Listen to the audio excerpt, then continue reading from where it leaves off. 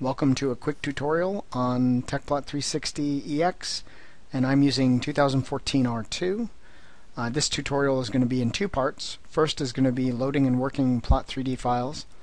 The second piece will be using some of the new context toolbar options to control style for objects on screen as well as slice isosurfaces. So let's get started. If you go to the file load dialog, we've actually consolidated this so that any of our existing loaders are accessible as well as loading layouts.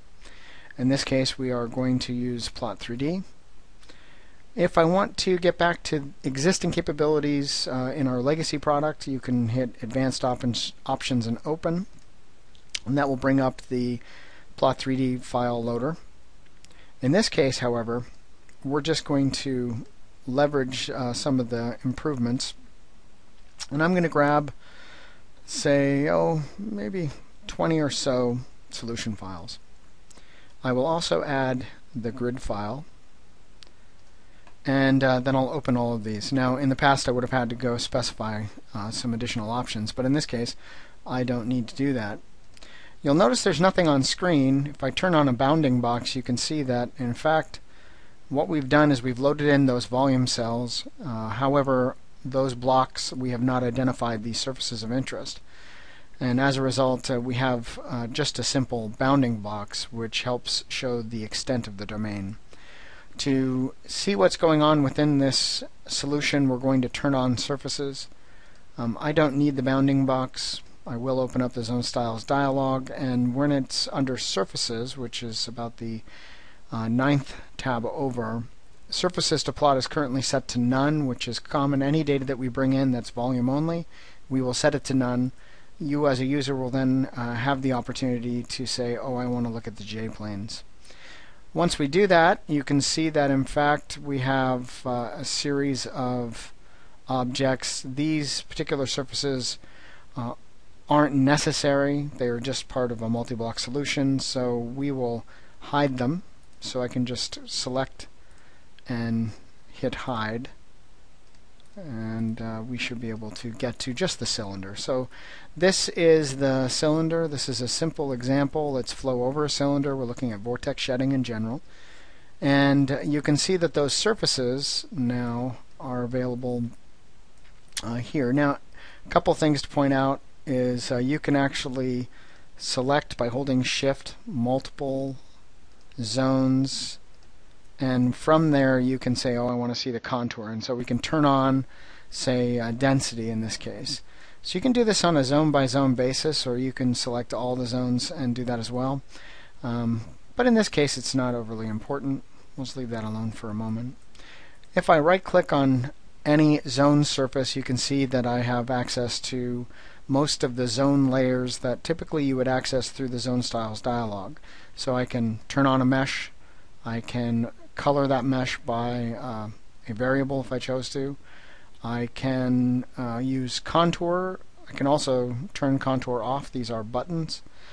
I can look at shade, so in this case the shade is currently set to white, but I could send it to, say, a different color, and then perhaps if I turn off the mesh you can see that the color is updated.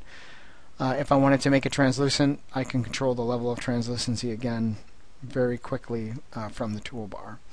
So the intent was to make it so that you can set surfaces or set surface properties very quickly without having to go to the Zone Styles dialog. And effectively what this does, as you can see here, is it actually is turning on and off the different attributes of the zone. And you could do this in a different way as well. So if you wanted to go in and add them individually, one could do that as well. But that's really not what the purpose of this exercise is necessarily, so we can go back and hide this guy. The intent here is to just show you some of those capabilities. Okay. Alright, so we have a contour on the cylinder. And what I'd like to do at this point is look at the fluid domain by dropping in a slice. So we'll drop in a slice. Slice is going to show row. That's effectively the fourth variable. If we go over to contour details, you'll notice that our contour group 1, which is what it's using, is in fact set to row. But I could actually look at the U component of velocity if I chose. And we can also change the orientation of the slice. The slice is currently in the X direction. If I want to look at a Y slice, I can type Y and it will move it into the Y axis, or Z if I want to look at the Z axis. So you can use just very quickly, you can use the right click and some of the keyboard to set where the actual slice is going to be. So a Z slice is most appropriate for this example. We are going to move that slice, say just to take a quick look at the domain. And since we're quite interested in vortex shedding in this context, we will calculate an additional variable, and that variable will be vorticity magnitude. Now, it's currently set up to calculate on demand. I'm going to remove that. These data are relatively small, so I'm going to go ahead and pay the tax, so to speak, by looking at those calculations more quickly. And so when I calculate here, it's actually going to calculate it for the complete domain. Again, with small data, this isn't much of an issue. If you have large data on, let's say you're looking at 100 million cells, if you use calculate on demand, Tecplot will defer calculation of vorticity magnitude until such time that you've actually had an opportunity to use it. And so that just speeds up your analysis. Of course, if you're doing an animation, it would be a little slower, as each individual time step, as it marches forward, would start that calculation for vorticity magnitude. So you can see it's about 57–58% of the way done. Mind you, I think we're looking at maybe 30 or 40 time steps, so it's actually going through time now. Again, if you want to defer that calculation, use calculate on demand. Okay, so as this finishes up, I'm going to show you a couple of things on how you can control contours and actually show those contours on screen. So as this finishes up, it should be okay. Looks like it's all done. Close this. We can go over to our slice group here, and you can see we can control attributes on that slice group. And if you go to the contour variables, you'll notice that the contour variable hasn't been set up yet. So we'll go into contour variable 8, put it to vorticity magnitude. You can see that the levels that it chose are relatively high, because there's usually an area of relatively high vorticity. So I'm going to set these between 0 and 250, and for simplicity, let's do 25 levels and OK. We'll then go in and set the slice to contour on vorticity magnitude. Also, for this context, I don't need the legend, so I'll go ahead and hide both of these. Okay. Now, I can't see, in this case, I can't see on the other side of the slice, so I may, in fact, want to turn on some translucency just to get a better sense of where we are in space. I will then move the slice down a bit to the center of the domain, to about here. And if I hit play, you can actually go through and look at that animation. So we'll actually go through the different time steps. Another way we might want to look at this is through an isosurface. And so through an isosurface, perhaps the easiest way to do that would be to go ahead and turn on isosurfaces, which we'll do here.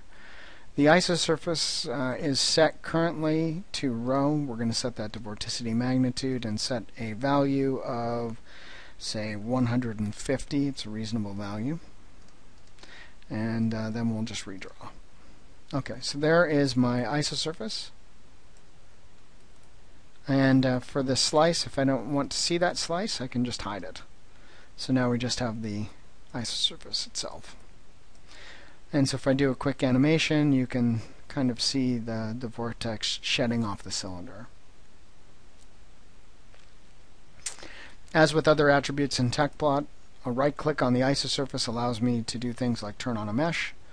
I can turn off the contour, for example, maybe use shade, make it yellow, and make it translucent.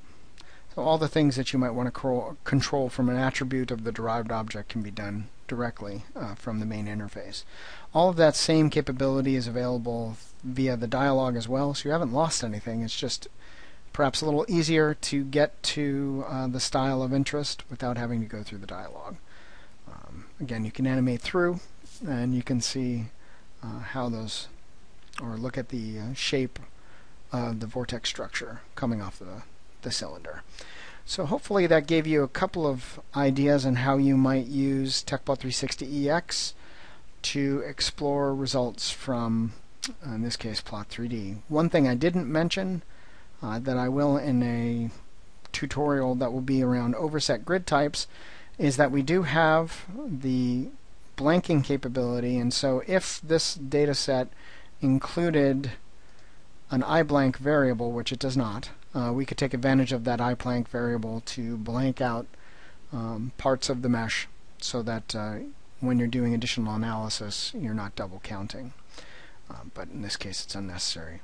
Thanks for watching, and look forward to the next step in the process. We'll be going through working with large data for similar exercise and setting plot style.